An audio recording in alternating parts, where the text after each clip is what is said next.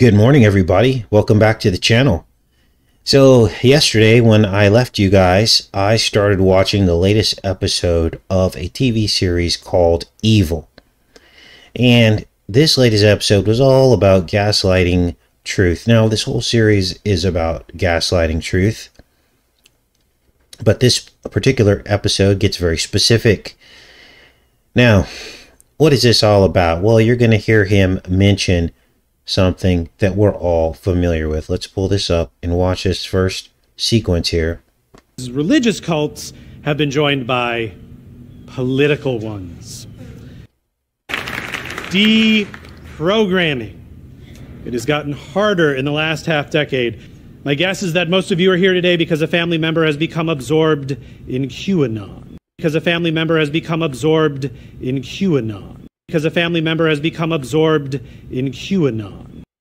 Now, I remember when barbecue and on came online years ago. And I think barbecue is probably an appropriate pet name for the group, given the fact that they've gaslighted truth. And I remember how many red flags were already up because of how quickly the group gained traction on all the social media platforms with only very simple and basic versions of the already known disclosures that many of us tried to get airtime to spread the word to the entire world, and none of it ever gained traction until barbecue and on came online. So that was my first red flag, because they took some of the more sensational aspects that were very difficult to prove, that we all know is probably really happening, but difficult to prove nonetheless, and they focused on that instead of some of the more definitive evidence that was out there that could have really made a difference in the truth community and could have won more people's hearts to understand that there's something going on. Now, in this episode of Evil, this guy plays some kind of, like, I don't know what you call these people. He's a deprogrammer of people that are in cults. But notice that the first cult he mentions is the one that the programmers themselves have come up with to discredit truth, which is the barbecue crowd. And I want you to also notice that he looks familiar to you, or he should look familiar to you. This is the Trump archetype. The Trump look. Now, you're going to see that confirmed in a minute here. But another red flag that went up when the barbecue crowd came out were the politics of it all. The politics that was weaponized for only one side of the paradigm, which was the right. And that was a huge red flag, because real truth goes beyond the right-left paradigm, because we understand that the right-left paradigm was created by the controllers to create chaos. So if you have someone claiming to know the truth, but still choosing a side, then you know it's not the truth. And at the end of the day, truth should resonate with both sides of the aisle. There should be something relatable to both sides, that they understand the deception. Whether or not they choose to understand it or believe it, that's on them. But let me give you an example. I talked to a liberal friend from many, many years ago that I used to work with in pharmaceutical sales, former colleague. And boy, was she upset about Roe v. Wade. She used to be this kind of hippie girl that, you know, kind of didn't like to talk about politics too much. It's very kind and sweet, and really never got into political discussions. And she had completely changed into an angry liberal. It's as if it didn't matter that Bo Jiven was president. You'd think liberals would be really happy right now, wouldn't you? But they're not. I mean, the anger in her voice was palpable. Now, we talked for a bit. I told her I don't vote. I hadn't in many years, and that seemed to upset her. Even as I was conceding to her that there is no such thing as right and left. And because in my years that I knew her, I was very right-leaning in terms of I voted and everything. And she didn't like that back then, but she didn't say much about it. And so when I told her I didn't vote, she was more upset about that than me being right-leaning from those years past. Now, I said to her, how about that warmongering Bo Jivin, who didn't stand up against the Supreme Court and acted just like Bush on the climate agenda? I have to admit I was toying with her a bit, but I wanted to get her to think about the right-left paradigm. That Bo Jivin, who they all voted for just to oppose Trump, was acting just like Trump would have acted. Oil, economy, and this, conflict over there in the stew crane. I mean, they talk about this climate agenda a lot, don't they? But look at what Bo Jivin's doing. Now, eventually, they will enact their climate agenda. I'm not trying to say that Bo Jivin's not going to, but notice their priorities and the hypocrisy of it all. They would rather put that on hold and go and wage war in a country that they have nothing to do with, and it just reveals their own hypocrisy. Not to mention, the whole war machine is one big climate disaster on their terms. Now, I don't believe all of that, but according to their definitions, you've got tanks and vehicles and missiles and thises and that's and aircraft carriers, bunker fuel. The hypocrisy is glaring. Now, I told her that voting didn't matter. Now, we'll get back into this montage in a minute, but I'm just going to talk to you guys for a bit. I told her voting didn't matter and that both sides have failed us. And even after admitting there wasn't much difference between the candidates, because she did concede that, she was still mad at me because I backed out of the political process. So I just proved to her that the political process was a big joke, and she was mad at me because I didn't put my input in. Now, of course, this is cognitive dissonance. This is programming. And we're going to talk a lot about this on tomorrow's show. I'm very excited about tomorrow's show, Westworld, because it's all about the programming. And it goes a level deeper than any of us have ever talked about. It goes down to individual programs being run in our lives based on our programming. We'll break all that down tomorrow. But I think back to Barbecue Club, and I see the hypocrisy just as clearly. You see, truth was already in the trenches, even years before I came on the scene. I came on the scene about 2012, but truth had already been firmly established long even before YouTube. People were writing books. But one thing that changed when YouTube hit the scene was mainstream truth.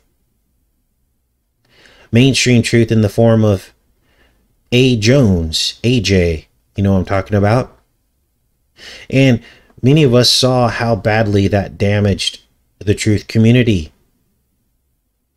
We also saw other forms of mainstream truth arise. Some of them started out with good intentions, but then were co-opted quickly by the machine itself, steered in a different direction that would then derail it. Everybody remembers the Nobody Ever Died Club, which heavily damaged the truth community. It became a joke and memes, and they made comedy out of something that was not very palpable to the people who saw the evidence. It was stomach turning for them. And that was all done on purpose. And that's why it was given steam. That's why it was given energy on this platform. It was a honey trap. Those channels went viral, millions and millions of subscribers, millions of views, so that people could see the insensitivity and be turned off by it. The Nobody Ever Died Club. Where are those channels now? Nowhere to be seen, are they? Why? Because they weaponized that to then censor us, didn't they? You see, there are rules to censorship. You can have opinions and thoughts. But if you start saying this is beyond the shadow of the fact of a doubt, that you know this for sure or that for sure, or this is a fact or that's a fact, that's where they get you. And that's when the fact checkers come out, don't they? So all you got to do is tweak the format. You can still get the message out, but tweak the format. But instead, they were rewarded for saying nobody ever dies ever. It's all just fake. And when you say that, you let the people off the hook who are perpetrating real crimes. Because under the NDAA Act, they're allowed to push propaganda and things that aren't real. So if you're saying nothing ever happens and no crimes are ever committed, then you're letting them off the hook. It's one of the most sinister forms of gaslighting I think I've ever discovered. That's why those channels were given free reign for a time. Now, both mainstream truth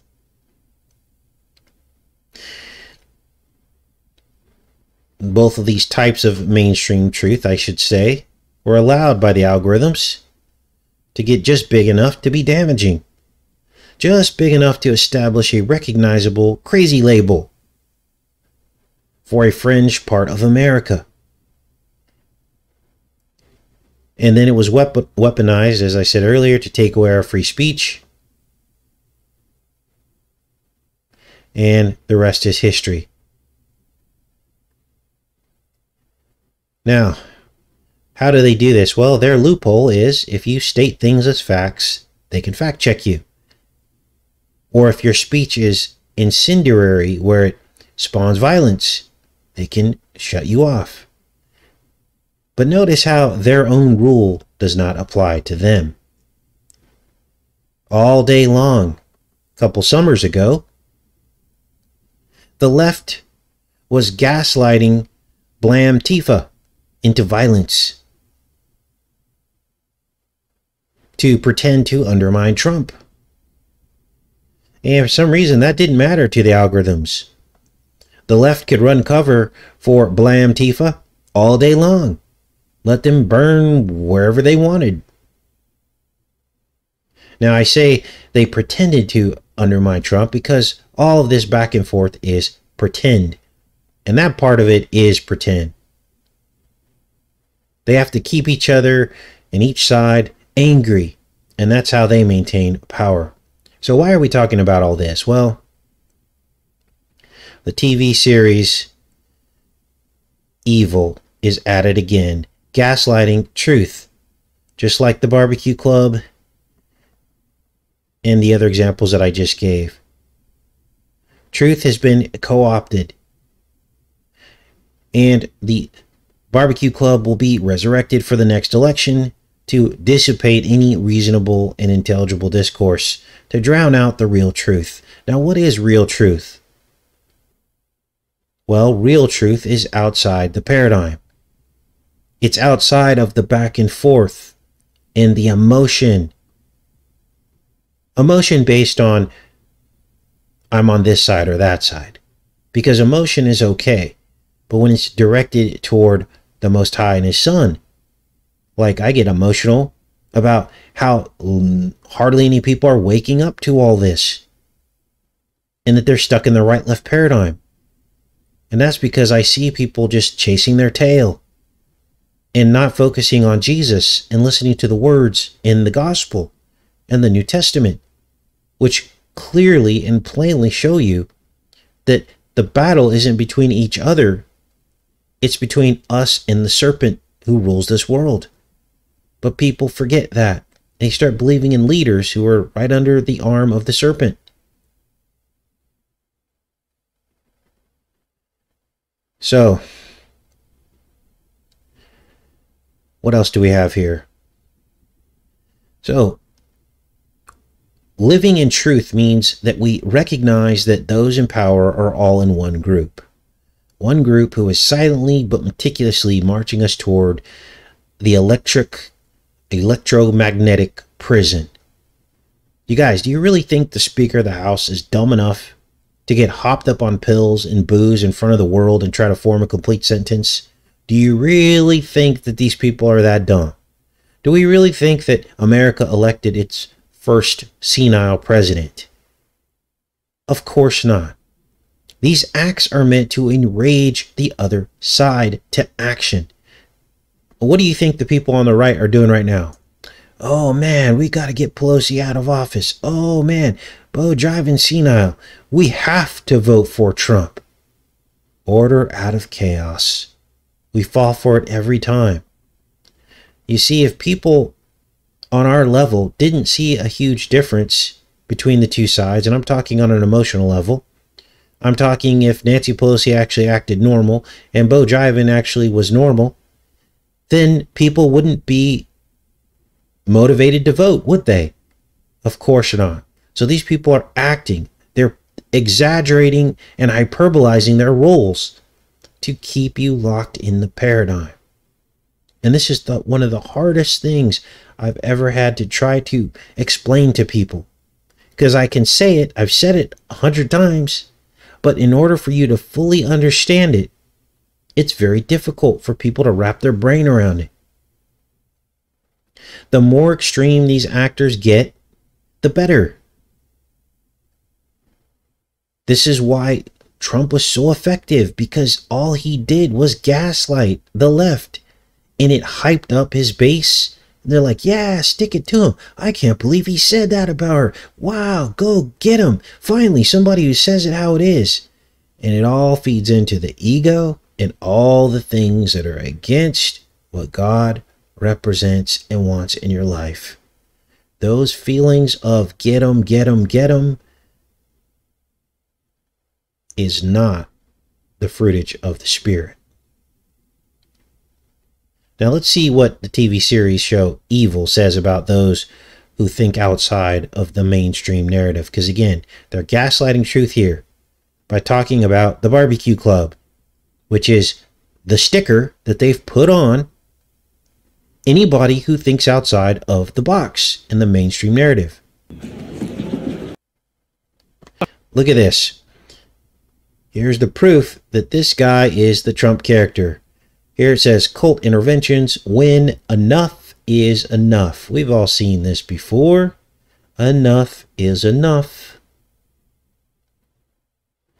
Notice the Vidco 19 spike proteins on this 1980s or 90s Illuminati playing card.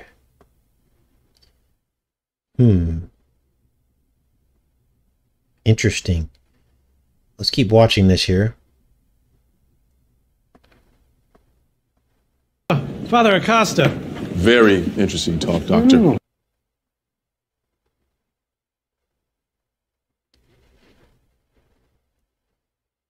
The Yeshua people. It's new. It's caught on with some celebrities and New Age folks. He sent me out on an intervention about a month ago. His girlfriend got him wrapped up in a cult upstate. They live in the woods, talk about Jesus on earth, living and farming together. With deprogramming, you break down a subject's identity in order to build it up again. So, as you just heard, the cult deprogrammer guy approaches them about one of his patients who he thinks is possessed. Now, I'm not going to show you that part, of course, but the trail leads the investigators to a place called the Yeshua cult. Of course, this is gaslighting the Son of God. But they're going to go to this cult and find out how this guy got possessed. So the people of Yeshua, a land with no locks, they're having sunrise services tomorrow morning, and the public is welcome. Lily. People of Yeshua, poi, which is goy. Notice all the acrinodrome pink. Breathe in.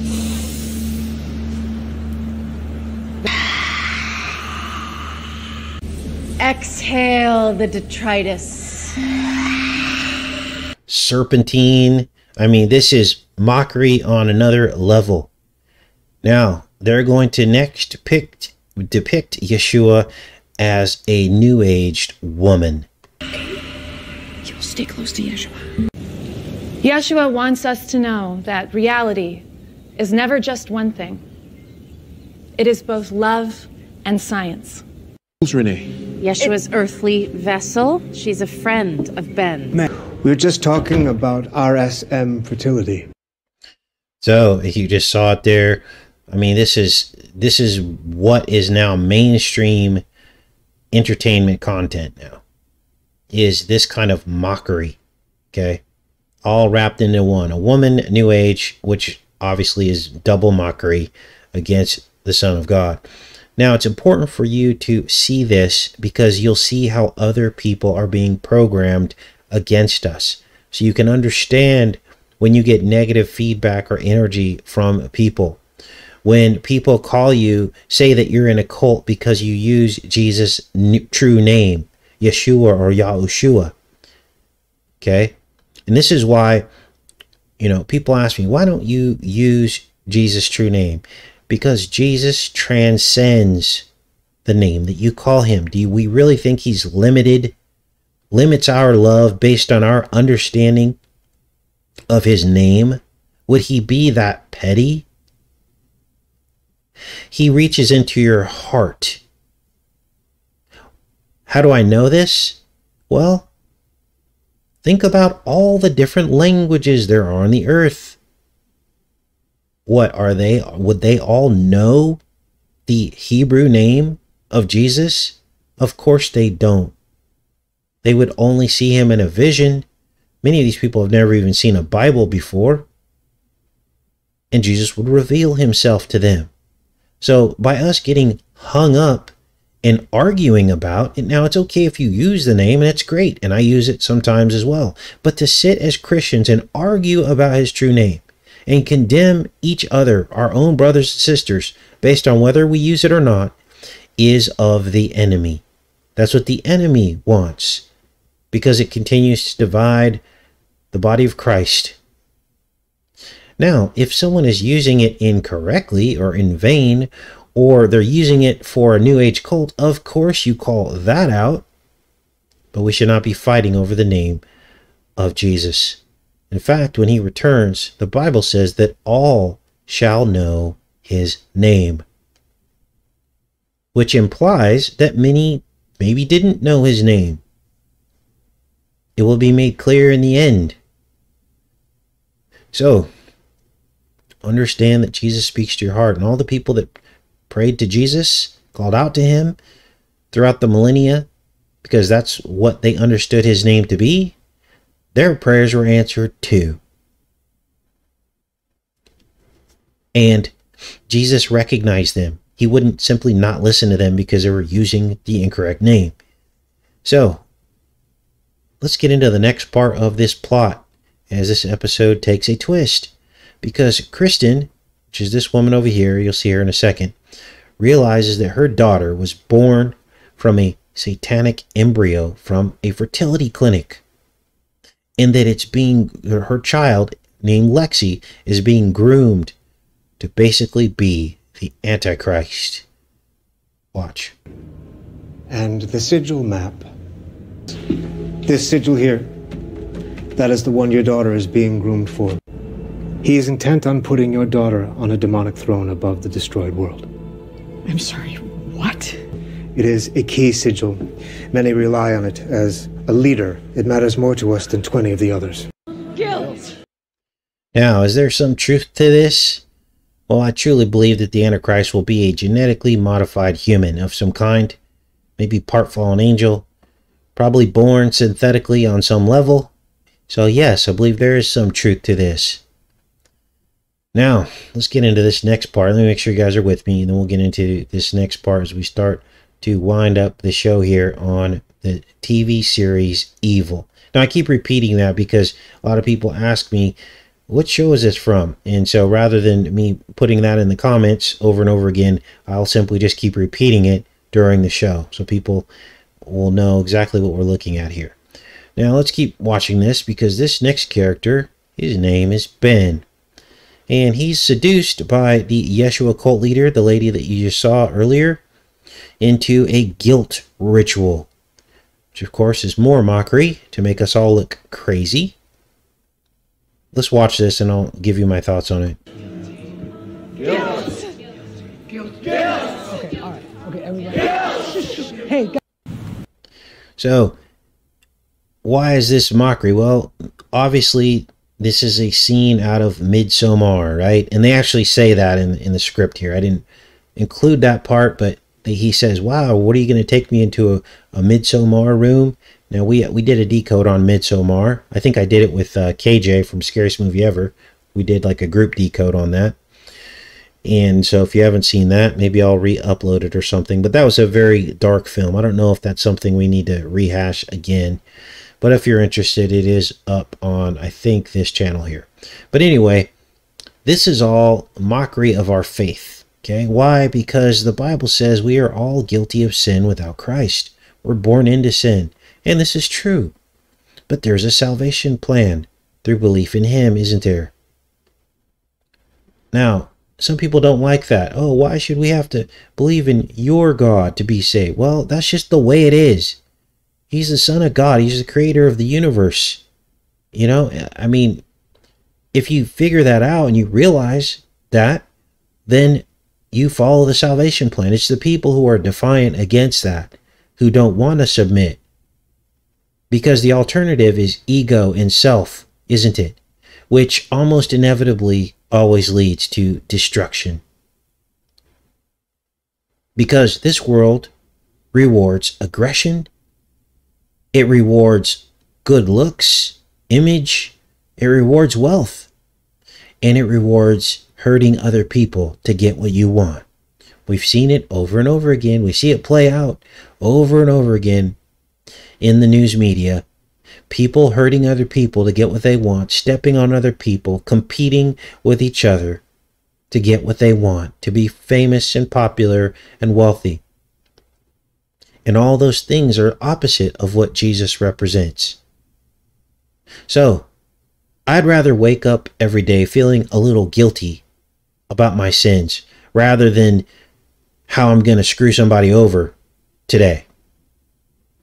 I don't know about you guys. I guess people are wired differently. But it's always good to be a little self-critical, isn't it? So, here come the hyperboles. They basically sacrifice a goat for their sins. And then this guy's Ben's covered in goat blood as he becomes the scapegoat. He walks out of the cult ceremony covered in blood. All right. Okay, everybody. Hey, guys. What happened? Huh, they killed a goat and they poured his blood over me. Why? Religion. This religious cult. So, what is this about? Obviously, this is a throwback to the Old Testament because God had a specific testament, or not testament, but a specific covenant with a specific people who were elevated in the biblical timeline, right, to carry out a specific purpose.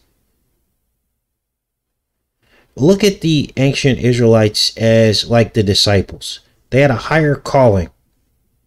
They were the seed line of the Lion of the tribe of Judah. They were the seed line of Christ to come. It was like Terminator. And the enemy knew it. And he was hot on the heels of the Israelites, trying to wipe them out. So Jesus could not be born. Now, for those that don't know, the ancient Israelite camps were laid out in the shape of a cross. They knew Jesus was coming. In fact, they were the ones who carried out the first Passover for their sins. The lamb, the blood on the doorposts, the same Passover that Jesus would continue. Of course, the enemy knew. And this is why he was trying to wipe them out. Now, I'm not trying to explain things for God, but if people just read their Bible, they would understand all of this. That because of this specific mission and this specific, thing that the Israelites were there to do, they had tough rules. They had to atone for their sins in anticipation for the final atonement of sins, which was Jesus. Would Jesus' sacrifice have been as important if the Israelites weren't already making sacrifices for their sins? In other words, Jesus put an exclamation point on it. People ask, Casey, he was crucified on a tree.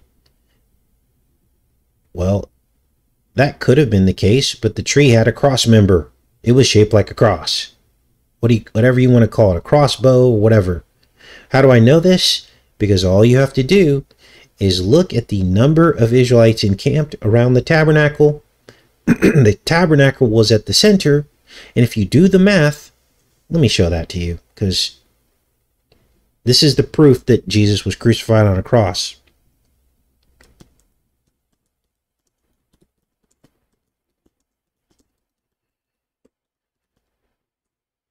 Israelite armies around the tabernacle. It's simple math.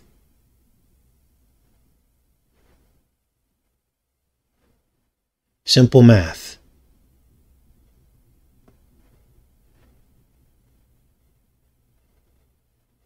By the numbers, you see that it forms a cross around the tabernacle. This would be the future place where Jesus would be crucified. Everything was pointing forward to him from the Old Testament. He was here in Judah. He was the Lion of the tribe of Judah, of the 74,600. Now, modern day real, we'll call it, is not the same as these ancient reals. Okay? That's the word I'm saying right here. Not the same. So I do not support what is happening now with that whole thing. Just to be clear. Because that's different, I believe. So, God had a specific covenant. He did things for a very specific reason to put an exclamation point on what his son would have to do, because Jesus took on all of that sin into himself, and he became the sacrificial lamb, and the rest was history. So, notice how they gaslight that whole concept in these final scenes of this episode by basically hyperbolizing this. A guy covered with goat's blood. Obviously, this is going to turn off even some of the most faithful Christians. Will look at this and scratch their head and go, wow, God asked the Israelites to do this. This is what the enemy wants, to put a question mark in your mind. This is why we have to do these decodes, to help people understand how the enemy is working constantly to chip away at your faith and putting ideas in the heads of people who normally would have been on the fence maybe about their faith or considering believing in God, and they watch something like this and they go the complete opposite direction. So this was a very crazy series. I do not recommend watching this series in its entirety unless you have the very, very thick armor of God and you're a soldier for God in fighting the enemy, because that's about the only redeeming quality of the series, is to fight the enemy and help to decode this stuff for the masses. But if you're not that, I would not recommend this series. Now, tomorrow I have a special show on the latest episode of Westworld, in which there is full EMF. We're going to start calling it G5 instead of the other word, G5 tower disclosure. It goes off the rails as the characters begin to wake up from their matrix. And it's really, they're talking about all of us waking up from this sleep, waking up from this dream, realizing that something is not right. So that will be tomorrow's show. Let me go in the chat for a little bit, see what you guys are up to. Yeah, most of you don't even watch TV anymore. And I wouldn't be watching it either if there weren't so many people still watching it that need to wake up. Because if they see one of these decodes, they're going to be able to wake up, aren't they? They're going to be like, wow, I just watched that show. I had no idea all that stuff was hidden in that show. But he's right. He's connecting things from shows that shouldn't have things connected to them, like the number 237 and all these other things. What does that really actually mean? Why do they keep writing that in their script? It must mean something more than they're telling us. And that's when the lights go on. That's when you realize you're being programmed. Right? And that's why we watch all this stuff and decode it. You know, it's crazy. I get criticized from my own brothers and sisters. Casey, enough. We don't want to decode your... What do you do? Why do you spend all your time watching TV? That's the enemy talking. He wants to hide in the shadows and program at will. And so that nobody ever wakes up. He wants the world not to believe in God. Yet, all he does is keep talking about God, doesn't he? That's why we do this. Don't let anyone ever try to twist your arm and tell you that we're not doing God's work here. Because we are. A lot of people, and I'm not criticizing other parts of the body of Christ, but they stay stuck in one gear. They think that all that they're commissioned to do here is to be in the Word every single day and be reading right out of the Bible and going over verses and not even relating it to what's happening right under our noses. And the very people in their pews are watching all these television programs and being programmed right to the enemy, undoing anything good that they're doing by opening the Bible. You have to have both. You have to have both. So, all right, I love you guys. Let's see what you guys are up to. Can be the lonely road at times. Yes, it can.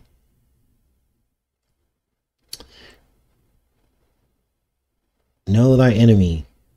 Absolutely. Now, if all we did was expose the enemy and not relate the Bible back into it, then I could say some people might have a point. But the whole point of this is to relate it back to the Bible, as we did in today's show. Showed you the layout of the encampment of the Israelites. I showed you how they were gaslighting God and the Bible and his son. So all of this is all about the Bible. All right. Hello, Georgie. The path is narrow. Absolutely. It's all distraction. Yes, entertainment media is distraction and programming. It's actually the most effective form of programming that the enemy uses because he entertains people. He makes us bored in our lives, right? With our 9-to-5 jobs. And then he goes, okay, now I'll give them entertainment. And through the entertainment, he programs you to create chaos. Now, we're going to go over some programming loops tomorrow that are happening in probably somebody in your life that is close to you. You may have even gone through one of these programming loops. I'm going to explain it in detail from start to finish. An algorithm being run in your life or someone that you love's life that keeps running over and over and over again. It's a program. And there are forces at work hiding beneath the surface that are reinforcing these programs to keep people stuck in them. What's the point? The point of these programs running in your life is to distract you, to also make you feel hopeless about the future, to put you in fear so that you're more easily manipulated by the powers that be. That's the point of these programs. We're going to go over a couple of those tomorrow. We're going to go over the military programming. We're going to go over the marriage programming. And look, marriage is good, but not the form of marriage that we have today under the beast. Beast marriage is different than the Most High marriage. Okay? As I don't want people to go, oh, Casey's forbidding the marrying of people. You know, no, that's not what we're doing here. Marriage is a great thing under God, but what we have today is not under God. It's something different. So, all right. What else do we have here? Someone mentioned secular music, playing that in your home. Look, music is another program. You guys, everybody's been going on and on and on about this song by Kate Bush. We did a lot of decodes on Kate Bush, didn't we, back in the past? In fact, many of them got pulled down from YouTube, or they were labeled as age inappropriate for simply decoding mainstream music. And now I see why. Because she would emerge as this Stranger Things, you know, song. It's like the what do they call it? The flagship song, the soundtrack of Stranger Things. When you listen to that song, it gets stuck in your head. It's a program. And unless you can deprogram from it and understand the programming of how you're being programmed, then you will be deceived by that. This is why songs get stuck in your head. They're designed to do that, to program you. So, watch out for that stuff. And if you're playing this stuff in your home, understand it probably has some effect on you. I'm not going to tell you, condemn you for doing it. Obviously, we're watching secular TV shows, but it's all about the intent. What are you doing with it? Are you trying to expose it? Or are you reveling in it and believing the messaging inside of it? That's what it's about.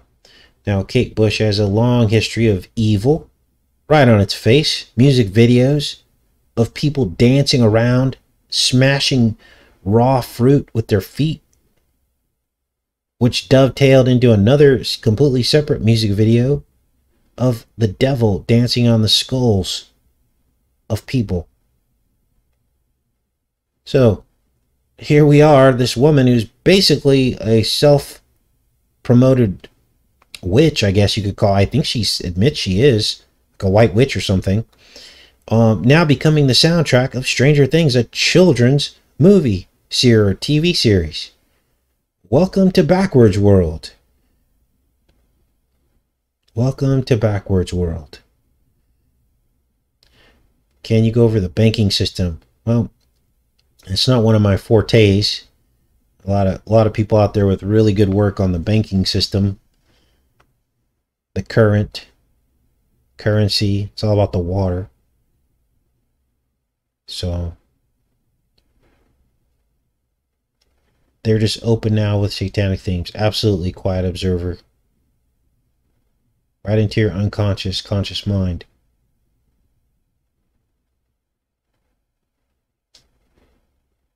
Yeah, Kate Bush was from like the 80s. Big 80s star. She's still trying to rock it now, but she got her big push from Stranger Things. All that was planned. All of it was planned. They wanted to bring her back out. That's why they smashed us when we started exposing her. She was a nobody up until, you know, until this year. Everyone had forgotten about her, except for us. We were exposing her. And they're like, oh, you can't do that. Can't do that. You can't show her music videos dancing on skulls and fruit. Fruit is children, if you didn't know that by now. Have you heard of Columbus Labs? No, I've not heard of Columbus Labs. All right. Tori Amos was another one.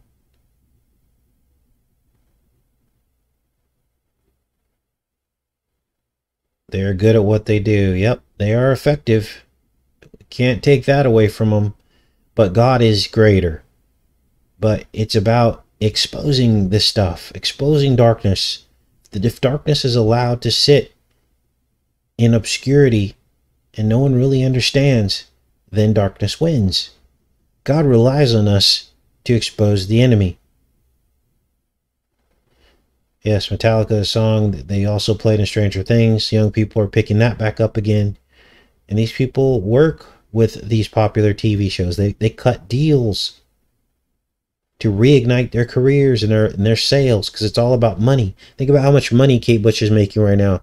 People are buying her tracks, probably buying up all the music they can of her, thinking there's another hit out there or something that makes them feel good.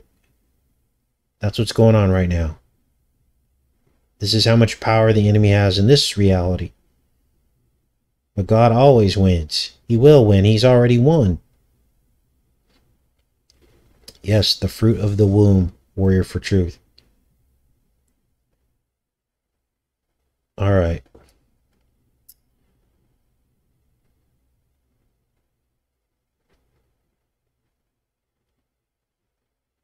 Indoctrinating a new generation. And they just keep recycling the stuff. You know, if they had someone that was effective in past generations at, deceiving people, they'll sometimes brush those people off, dust them off, and parade them right back out. This is what they do. So, all right, you guys, we'll be back on here tomorrow with Westworld. But let me give you a sneak peek. This is crazy. Actually, I think I pulled that down. You can see the thumbnail for tomorrow's show. That says it all right there. The tower is the serpent, hiding in plain sight. Now, brother, I think his name was Joe, was the one that discovered that the serpent next to the tower in Westworld looks almost identical. So I got to give credit to where credit is due. And we'll discuss all that tomorrow. I love each and every one of you. Take care and be saved if you haven't already. Have a great day.